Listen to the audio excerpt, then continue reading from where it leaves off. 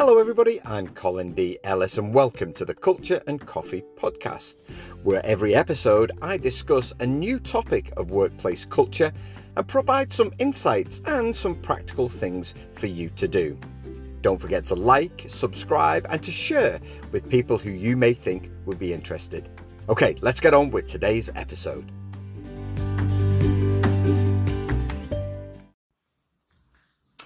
Hello everybody, it's Colin here. Welcome to another episode of the Culture and Coffee podcast. Today I am drinking a Carmelita coffee from Bolivia, roasted by Market Lane Coffee back in Melbourne. And very nice it is too. It says here guava and peach with a tropical fruit acidity. I had a cup before, it's absolutely delicious. It really is.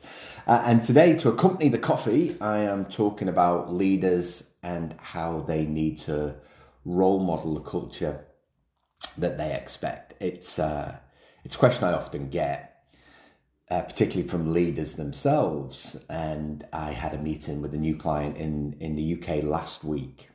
And we talked about the concept more generally of leadership. You know, for those of you who listen to the podcast for a while, you'll know that leadership is really hard. Very few people. Leadership is hard. It's a choice. It's very difficult to put yourself into service to someone. And the person that I met last week, she said, "Oh, would you consider yourself a leader when you were in a permanent employment?" And I said, you know, It's one of those things that you can't really call yourself a leader. It's up to other people to decide if you're a leader. Can anyone be a leader 100% of the time? No, it's really, really hard to do that. In fact, it's exhausting. And one of the biggest challenges that leaders have is often protecting the culture that you've built from some of the nonsense that happens around you. Now, great organisation cultures are made up of great subcultures, and each subculture requires a really good manager who knows how to build and define culture. Again, for those of you who've been listening for a while, I talk a lot about this. Is we spend too much time. I think I wrote about this on my blog recently. We spend too much time trying to create, you know, a special small group of leaders when we should actually devote more of our time, effort, and money to actually making managers really good managers. And a big part of that is how do they build great cultures. And I think this is one of the hallmarks of leaders, is they're really good at shaping their own team culture. You know, my last job in the permanent job in the UK, I was a senior manager within technology. And the organisation that I worked for was a company called, at the time it was Littlewood Shop Direct Group. We had this vision that we wanted to become the largest online retailer in the UK. And it was a vision that we all bought into. I talk about this today. For a vision to be achievable, it's got to be believable. And we all believed that we could do this, even though we were nowhere near that at the time. And that was the vision that really drove us on. We use the vision to make decisions. Again, this is how leaders shape culture, is that they have a really believable vision statement. And then we all went back and we all created our own cultures to contribute to the vision. And, you know, what we did is we kept the values at heart, but we were given permission. And that was the first time, that was 2005. That was the first time where I'd really felt that I'd had the permission to do that. Previously, I'd just gone and done it. As you know, when I was a project manager, I felt it was my job to create a good team culture. We didn't call it culture then, but a good team that knew how to work together. You know, this concept of work hard, play hard. It's kind of dated now, but we worked hard and then we enjoyed each other's company outside of work. That's not to say we spent every waking minute with each other. I still think a lot of those things are forced when they don't really need to be. You know, when it comes to shaping culture, it has to be very deliberate. And what leaders do is they role model what's expected of everybody else. They keep uppermost in their mind, well, what agreements have we made? And that's important. Come back to that in a second. And then what's my role in upholding those agreements such that we gain consistency. So what are the challenges that we face right now? Well, the challenges that we face is often people in senior positions. We call them leaders because they're on a senior leadership team, right? But often leaders perpetuate the culture that they're looking for in a negative way through their behaviours. The Australian Broadcasting Corporation was in the news last week, one of many in the news, for having a culture of bullying and harassment. Well, that was done on the leadership team's watch, so they're all culpable in that. And I don't. This is not about blame. It's about them understanding that actually it's what they role model that generated this, and actually two senior people were fired because of their behaviour. And of course that's the right thing to do, and they're saying all of the right things, and really what will happen next at the ABC will be driven by what the leaders do differently. That's how we really shape culture, because obviously what's gone before hasn't worked. So what are they going to do differently? And it's not policy and it's not process, it's about a different level of management skill set to take you to a place that you need to go that's different than where you are before. And so that toxicity that you see in culture is often created by leaders. I know there are people on this, listen to this podcast, who can say, yes, I worked in a toxic culture and my leader was responsible for it. I only worked as an employee in one toxic culture, and the leader was 100% responsible for it, because he was bullied by his boss and then he tried to bully everybody else. And it created this horrible position. And what happened within the leadership team, it was really interesting. We called ourselves a leadership team. What was really interesting is there was 6 of us, and 2 of us pushed back and we said, well, we're not going to display those behaviours to our team. But the other 4 did. And so what you had is this, kind of permeating toxicity all the way through the team, but it was really driven by one person. And I kind of felt for him in a way, because he was put in this unenviable position where he was really on the receiving end of some bad behaviour. But again, that's leaders. They have a choice. Well, do I copy what I see above me, or am I the umbrella and I make sure that we don't pass that down? And I often think that leaders want the results, but they don't role model the behaviour or the activity required to get those results. Now, what the research says is that every organisation will get the results that it's looking for, providing that it invests in culture and then as a programme of evolution. I don't use this podcast to sell. This is not a sales pitch. This is fact. Right, and for anybody, if you've read any of my books, you've read Culture Fix, I've got Detox Your Culture, which is coming out at the end of August in the UK first. I put all of the research in there. It's a fact, and someone said what motivates you is that I really want people to understand that when they put the time, thought, effort, and money into developing the fabric of the way that they work, they will get the results, but you have to kind of stick with it. It doesn't happen overnight. I still think there's this requirement for immediate gratification when you invest in culture. And I remember when I first started working for myself, so this would have been 2015, I read a paper about projects. Projects had been my life, even though teamwork and team culture was the thing that I was really invested in. It was in the project world. But there was a report by a guy called Peter Shergold, and he was a senior leader, or he had been a senior leader in the Australian government, I think. And he was talking about the Australian public service, and he was talking about all of the problems that they faced with delivering projects were cultural. And this was the first thing that I read where I was just like, right, well, I can actually use this as a mechanism to start bringing to light some of these challenges, and also, what the solution is. And he said legislation doesn't change culture, people and their actions do.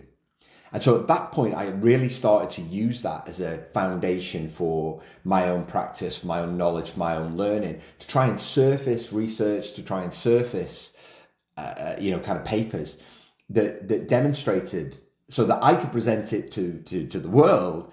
Well, here's a fact that actually, if leaders role model what they expect of other people, if they actually put effort into building culture in the right way, then they'll get the returns. You know, I shared on LinkedIn recently, I've been working with an organisation for 9 months. Their engagement score went from 58% to 85% in 9 months. And that was because of the investment in culture. And I, you know, speaking to the senior leader I was working with, I said, have you enjoyed it? He was like, well, no, because it kind of went against everything that I'd been taught when I was coming up through the ranks, is that if you shout and scream at people, you'll get the results. He's like, but it didn't work. I was like, well, no, it doesn't work now. It might have worked in the 80s and 90s, but it definitely doesn't work now. And he said, you know, I really had to change the way that I think. He's like, so now I look back and I'm like, wow, this has been such a great journey. But did I enjoy it at the start? No, because I didn't get the immediate results that I was looking for after month 3. But here we are in month 9. Not only do we have an increase in engagement, but an increase in productivity, increase in sales. He said, and for the first time ever, we've had no negative comments on our survey, or our engagement survey. All we've got is positive comments from people who want to make a difference. And so, you know, I share some of these case studies on my website for people so that they can actually go and look and be inspired by other people. But it always comes back to the leadership of the team. And often I'll work with individuals who are really trying to make a difference. Sometimes it isn't the entire organization itself. Sometimes it's individual leaders within that organization who recognize that it's incumbent on them, they're accountable for the culture that they create, and they want to be the people that push against. You know, I'm working with one leader, and she said, you wouldn't believe how much pushback I've had on doing just a 2-day, we're just taking the team out for 2 days. She said, you wouldn't believe how much pushback I've had. I said, well, kudos to you for sticking with it and sticking by it, because other leaders would just cave. I still think there are many in HR who are put under pressure by other leaders within the business, and they cave. And they go, okay, we won't do it. When they know it's the right thing to do. They know it's the right thing to do. But I read a paper when I was researching Detox Your Culture. So I read a paper and it said that executive behavior is the number one indicator of culture risk, right? And it really is. Every time you see a culture story in the paper, it's either a member of the leadership team who's the problem, or else something's happened on their watch that they've turned a blind eye to. And it really is that, you know, you're only as good as the behavior that you choose to walk past. You know, leaders really do cast long shadows. It's the behaviors are amplified, you know, often tenfold and ripple out across the business. And it doesn't matter whether it's an eye roll in a meeting, checking their phone in a meeting. It doesn't matter whether they treat one person badly on a sports field, but the rest of the team can see it. Or better, is the positive that they do. You know, and I think that, you know, the greatest gains that leaders get is when they display positive behaviors. So empathy is the number one requirement of all leaders. So whenever you see a Gen Z or a millennial survey that talks about what they require from the people above them, number one is empathy, that ability to feel into somebody else. It's not drive for success. It's not push them all the way. It's actually they want to be understood. So empathy, compassion, listening, humility, vulnerability. These were all seen as a sign of weakness in the past. Now they're a real sign of strength. Innovation, so doing things differently, making good decisions, and actually having no tolerance for poor behavior and poor performance. There are still far too many individuals. There are still far too many teams that allow one or two individuals to ruin it for everybody else, to ruin the culture for everybody else. And it's leadership's responsibility to actually deal with these people. And for some reason, they're afraid of doing it. And this is why we get statistics. You know, McKinsey's did a paper last year, and only 25% of the people surveyed actually considered their leadership team to be inspiring and fit for purpose. So 1 in 4. And even if you're a senior leader now, that's a question you should be asking. your staff? Do you see us as inspiring and fit for purpose in 2024 and beyond? If the answer is no, then you've got a lot of work to do. Because remember, it's only through the culture that you create and role model that results are actually delivered. And so you really do need to think hard about how you behave, how you act, and then how you generate trust. I think that, if you want kind of mistrust in your organization, have one set of rules for leaders and then have a completely different set of rules for everybody else. Now, often people will think, oh, well, we're a leadership team, we should fly business class and employees. I'm not necessarily talking about that per se. I'm talking about the behaviors you demonstrate. I said to a leader on a plane in business class once, and we were talking about arriving at a destination, feeling fresh, feeling ready, because that, certainly for me, that's something I have to do. I have to land and immediately I have to run a workshop. So, you have to be as fresh as you possibly can. But I talked about the fact that actually, kind of what we expect from leaders is a different level. And people will forgive a simple thing like a parking space or fly in a different class. They'll forgive that if you're a lovely human being. It won't even become a thing if you're just a great human being who knows how to treat people and who knows how to create the environment for success. I was speaking to 2 weeks ago. I was speaking to a potential new client, and the guy was an engineer, and kind of traditionally not really spent money on culture, but understands the importance of it, right? And talking about kind of the soft, warm, and fluffy approach, which is very much a very detail-oriented way of thinking about culture. And I said, that's half of what culture is. I was like, but actually the other half is discipline, drive, creativity, investment in money in the right things. It's you being bold enough to say we're going to do something different. You'll never lose when you invest in your culture, provided you put it in, spend it in the right way, and really helping him to understand that there are these two facets to culture.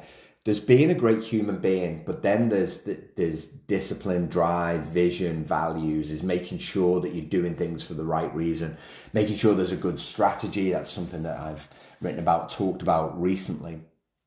And this is what we expect of leaders. And you know what? To his credit, took it all on board. And really started to see, well, actually there's stuff that I can learn here. Now, I always say, if you think you're the smartest person in the room, if you think you've got all the answers, you're probably in the wrong room.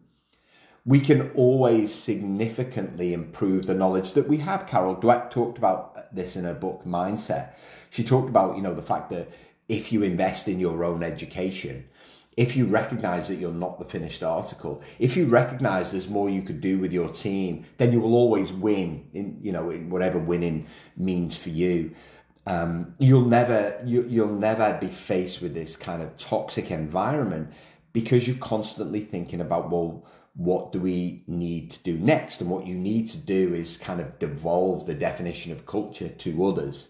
What you then need to do is role model the behaviors that the group agrees. You've got to role model it and say, this is how we do it. You remove the people that you've allowed to undermine culture. And as a leader, you hold yourself to the highest standard kind of every time. I had a leader who listened to this podcast last year, and he said, he might still be listening to it, who you are, because I'm talking about you, who said that it was only when he listened to this podcast he realised that he didn't have all of the answers, and actually he brought me in to work with his team, and it completely changed the dynamic of the team. There were one or two issues at the time, and it completely changed the dynamic of the team. And he said, he was like, it was only through listening to this I realised that there's just so much I don't know about the way that we work in 2024. And, I always say that's my job is to be clued up on what works now so I can help you to make it your job. And this is what great leaders do, right? And I think that when leaders, I don't think that what the research says is when leaders actively educate themselves and then demonstrate that almost that knowledge, that humility. Listen, I haven't got all the answers, but I want you to know I'm educating myself. They get I think it's 150% increase in great work below them. The attrition rate goes down, and what they get is this increased respect from employees to sort of say, well, okay. And when you think about it, it makes sense.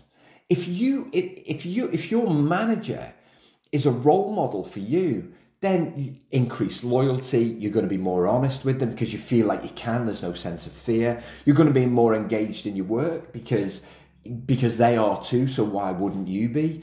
There's greater understanding. There's more openness. You challenge them more, again, because you feel like you can, and you work harder.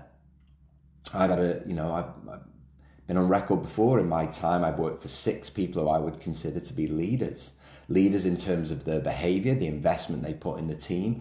I would work, a couple of them are retired now, and I would work for any one of them again in a heartbeat, because they were the ones that kind of gave the staff the opportunity to shape the culture, and they were the ones that role modelled it to everybody else.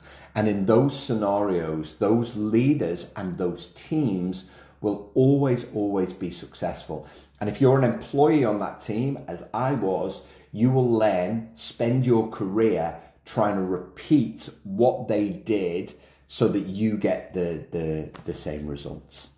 So yes, I hope you enjoyed today's podcast. It's really about how leaders shape culture. And it doesn't matter if you're not a leader at the minute, I want you to aspire to something different. I want you to hold yourself to a high standard. I want you to educate yourself on why investing in culture is the right thing to do. And then I want you to see yourself as a role model and ask yourself, if you were an employee working for you, is this something that you would appreciate? Is this something that would motivate you? Is this something that would inspire you to do great work? Hope you've enjoyed today's Culture and Coffee podcast. Try for now.